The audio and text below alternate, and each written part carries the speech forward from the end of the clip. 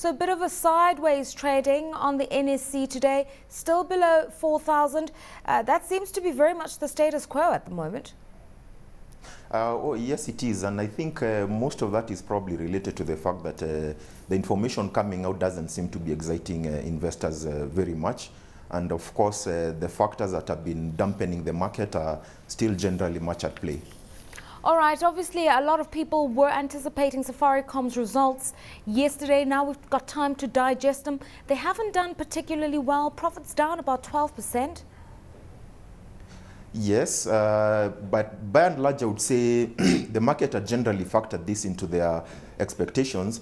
And we actually saw that in the trading session today where based on the results, we saw the price going up slightly during the trading session, but then it closed the day basically flat. So the price was unchanged from yesterday, which more or less implies that investors had by and large expected a dip in profits.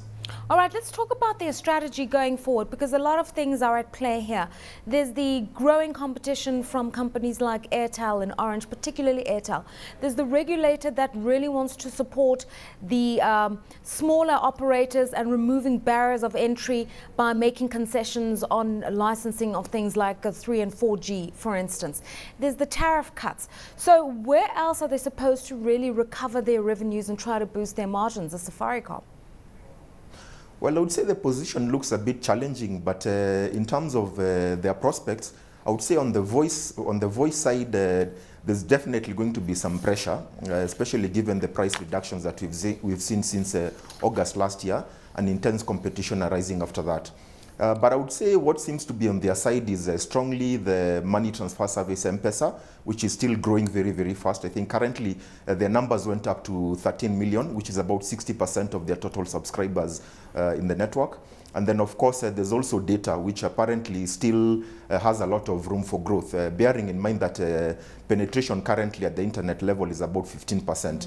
So if you look at those two segments, other than voice, they still have a lot of space to grow their business.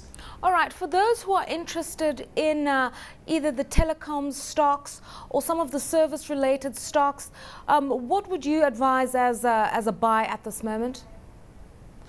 Well, at the moment, Safaricom more or less would still be a good buy at current prices. But then again, one would probably need to have a medium-term outlook given the factors that are still playing out in the industry. And by and large, the price wars or price reductions are expected to, even out in the short term. And that might probably bring stability to their earnings and, to some extent, might probably bolster their revenue position and enable them to continue growing thereafter. All right, let's move beyond Safaricom and let's talk about other companies within the market today. Scan Group closed 50%, or rather 50 cents rather, up higher on its price. Talk to us about that, because we do know, when the market was really buoyant last year, a lot of these media stocks, these advertising stocks were really a thrill for the investor. Oh yes, I think last year was an exceptional year in the sense that most companies across the board were spending quite well in terms of marketing related expenses. But this year there are likely to be some challenges. But I think what is probably informing the performance of Scan Group is probably because of their recently revealed strategy of increasing their reach on the continent, and that perhaps the entry into new markets and new acquisitions, since they're already very quite significantly cash rich, is probably what investors are banking on. Otherwise, I think as far as the local market is concerned, other than the big players who generally tend to hold the advertising spend, the rest of the market looks a bit soft. So their growth most likely prospects will come from outside the country. Financials accounted for a lot of the day's trading today, about 67% of shares that were traded today. People were interested in CFC Stanbic. They were also interested in Pan-African Holdings by way of selling, that is. Just what do you make of financial services at the moment? Because we are due to have an insurer listing in early 2012. We are seeing the banks aggressively expanding into the rest of East Africa, although the blue chips are regarded as fairly rich, though.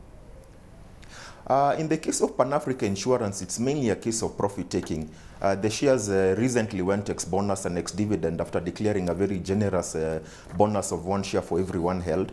And I think most of the investors who had gotten in a bit earlier looking at are still taking out their profits. So there's probably not so much adverse reaction to that. On the side of CFC Stanbic Holdings, I think people are basically looking at the whole entity and the various components included there. So I think there's a lot of expectation about the performance of the holding company, and that might be what is pushing up the share price.